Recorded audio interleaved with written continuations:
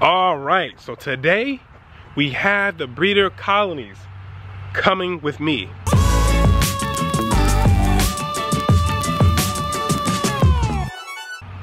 So what that means is that I'm gonna have to drive.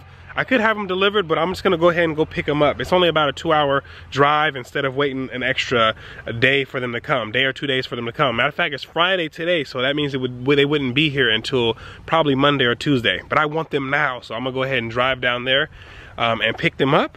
But before I go ahead and get on the road, I'm gonna go ahead and put some water in this tank. I didn't do that last night, so I'm gonna go ahead and do that. Turn around, boop. Can't go put water if I don't have a hose with me. So I'm gonna go ahead and boom, grab some hose here. We got all this hose and pipe here. This trash is getting tossed out too. Okay, let's find out. Now you've got yourself something funky.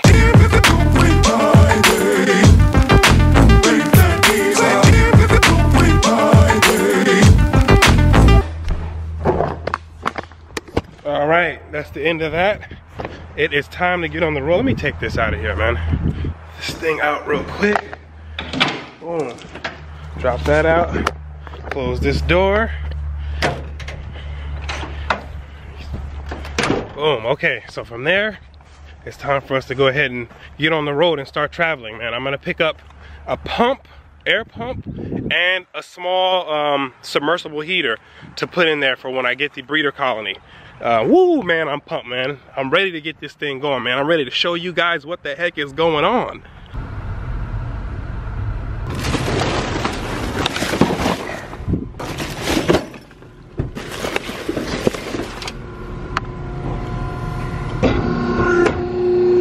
You know what's crazy, man? I'm not sure if you guys have that, but this is the first time that I've lived somewhere where you had to go dump your own trash. So, I mean, this is country living, but let me know if some of you guys out there that live in the country, if you guys got to do the same thing. Because out here, you're taking your own trash or it's gonna stay there.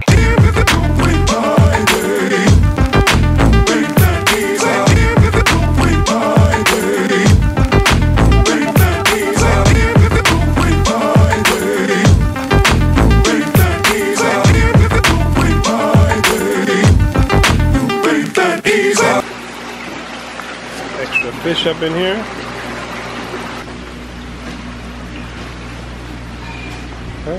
How long you guys been over here? Year and a half. Oh, okay. Yeah. Year and a half, okay. Oh, that one looks like it's pregnant.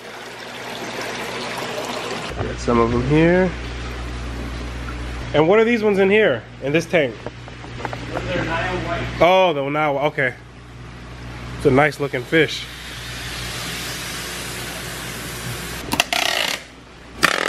£5 of food. Oh, okay. All right. So what's the tilapia fish that sells the most that you guys get? The blues? Yeah, by far. By far. You guys get a lot of people from Florida? Long shot. Most people from Florida? No. Oh, no, okay. I do most of my business out of state. Oh, okay. Yeah. So people want the blues? In state, you know, like really in the summertime. Yeah. And it's really primarily when people are tired of looking at all the duckweed in their. Oh, so maybe, yeah. Go ahead and throw it in there. Yeah. Put it in there, okay. So the blues, I would assume that it might be the Niles. I wonder why the Niles don't sell as much. I sell a lot of Nile, don't get me wrong. Oh, okay. So just not in Florida. Yeah, because of probably the regulation. They are allowed now. Okay. The reds, whites, and blues are allowed in the state of Florida as long as it's east of Jefferson County. Okay. And the reason why is because the state is now finally admitted that in the blues there are a heavy strain of Nile. Oh, okay. Okay. So now the blues that you buy right now. Yes. I mean, sometimes I look at it almost look like a hybrid. Oh, okay. Like when it gets older, yeah, it gets a little lighter. Right, I right. You can see it in some of the tanks there. It's like it was almost like pinkish. Yes, you know? yeah. But it's a blue, but it's just, I think it's a hybrid. So do they still require the permit though? They require the not even the permit. Oh, okay. When did that recently change? That changed at the beginning of the year. Oh, Actually, summer of last year. I think okay. it was July. Okay. So you get red, whites, and blues as long as it's east of Jefferson County. It's allowed. Then it's allowed. Okay. Yeah, it opened up a lot of business for us. Oh yeah, absolutely. For sure. Okay. And if you ever want to get into selling, that's a different prospect. Because then you got to get your license. Right. State comes out twice a year. You have to come do an inspection. Commercial facility. You got to know what you're tied to. Right. Waterway. Right. Yep. Indoor, outdoor. It's easy for me. I'm indoor. Oh, okay. Because when I do water changes, it's a double screen right out here. Goes right to a retention. Okay, right over there. It's not connected to a waterway. Oh, so if okay. anything happened to get through, it's dead. It's dead. Okay. And then the rest goes to drained waste. Septic tanks. So that's dead. That's how that works out then. Yeah. Yeah. That works out. So Yeah. every time Brittany comes, it's like she's like, see the screens. Okay, see you later, man. It's like, adios. Brittany, is she comes from Jacksonville? Or Tallahassee. Tallahassee. Yeah. Matter of fact, yeah, because I had when I had an aquaponics set up in 2015, I had to get the certification. Oh, you had to get a permit. Yeah, I had to get a permit certification. Yeah, so I think it's the same one. Kind of short. Yeah. She comes out with her truck to come out. Okay. Yeah, she's sweet. She is nice. Super nice. Very helpful. Yep. And that's one thing. You play by the rules and you really take care of it. That's right. Yeah. You start playing games and they're not going to be too pleasant to have you around. Right. Okay. For sure. I see some of these other hatcheries and I'm like, man, people are like playing games. Like one of them, I was getting golds from, and he was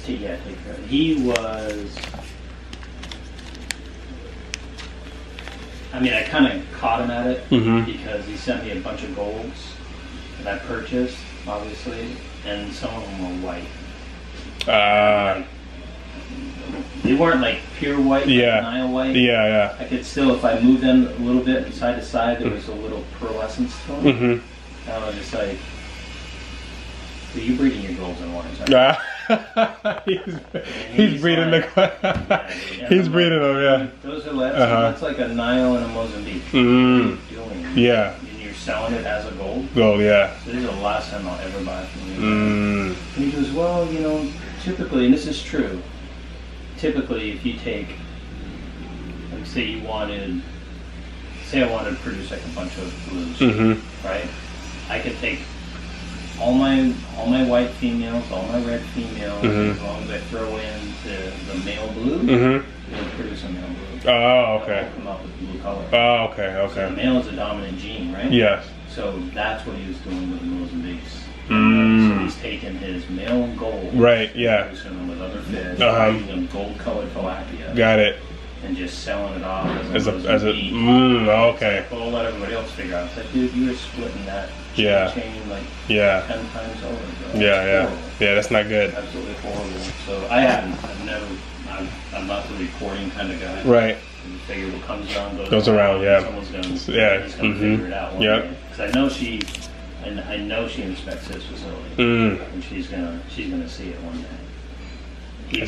I'll bet he splits them all up because usually they don't do any surprise visits ever.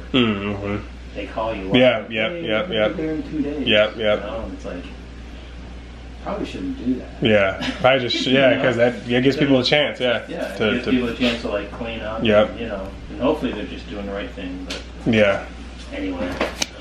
Well, thank you very much. Thank you, Matt. I appreciate it. Appreciate you coming in. Yep.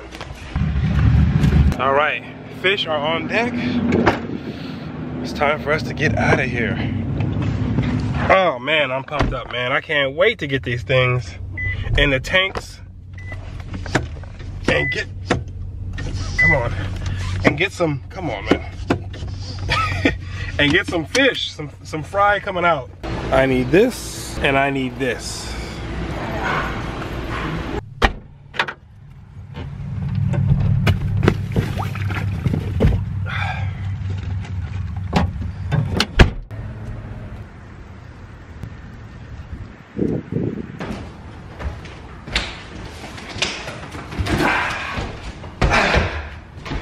All right.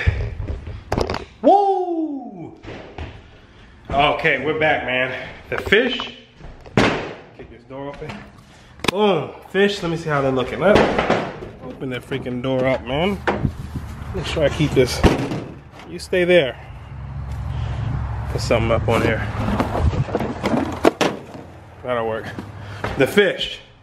All the fish. Let's see if we can see. Pull it out of this bag. Look at them jumping. Oh man. They all look good. All the fish are looking good.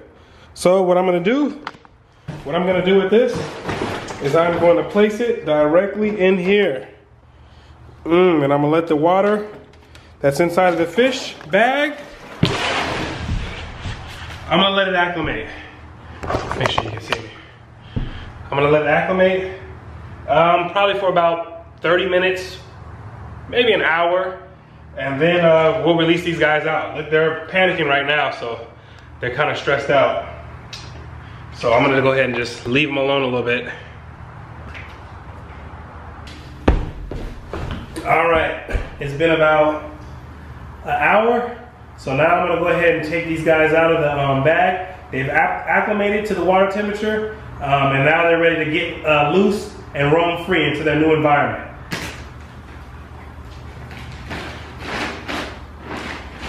Now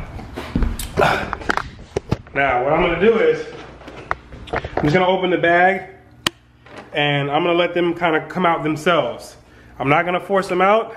They'll swim out whenever they feel comfortable coming out. Whenever they get enough room and they feel comfortable, then they'll end up swimming out on their own. So let me just make sure I maneuver the bag to where at least they have the ability to climb out or to swim out.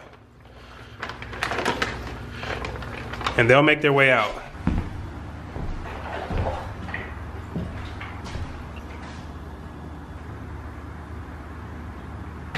All right, boom. We have everyone in here right now. So in this breeder colony, there is 2 males and then there's 4 females. So what I'm gonna do is I'm only gonna keep one of these males, and his name is gonna be King Kong. So King Kong will remain. I'll find out which one is the dominant male. It's most likely gonna be the larger male, and that is this guy right here. You see him? That's most likely King Kong. So when we set up the actual breeder tank, it's most likely just gonna be him. The other male I'll take out and put him in one of the other separate tanks. So the reason why they put 2 males in here instead of 1 is that just in case one of them dies. If one of them dies, then you'd have to buy an entirely different breeder colony. So 2 males in there just to be safe, and the 4 females. So these guys are gonna stay in here in this tank probably for about 30 days. And I'm gonna check them out, make sure everything's all right with them. And by that time, I should have the nursery system. We'll for surely have the nursery system set up. And then that's when I'll place these guys in the nursery setup tank, and they'll have their own tank, put together for a breeder colony with the separate, they usually have some type of pipes in there for the females to hide. The male has his own nesting little nesting box, or if you will, but right here I'm just gonna leave this basic. If I have to guess a weight for these guys are probably about, these ones right here, the smaller ones, are probably about 20 grams. 20 grams, this guy right here, he's probably about 30 grams. He's about 30 grams, he's the biggest one in there, and there's one in the back, maybe he's about 35 grams. He may be 35 grams, that's possible. But this guy right here is small, this thing probably like 15 grams. You know, this is nothing. And then the other male back there, he's probably about 20 grams also. So these guys are fairly small, but they're mature, so that's pretty much around the size where they're able to start breeding. So we should be able to expect something out of these, but probably within the next 2 weeks, 3 weeks, as soon as they get used to the new environment. So, woo, man, I'm telling you right now, I'm pumped to share this stuff with you guys, man. We're going through the entire phase together, and I'm just pumped, man. And when they have babies, man, I might just go ahead and do a backflip.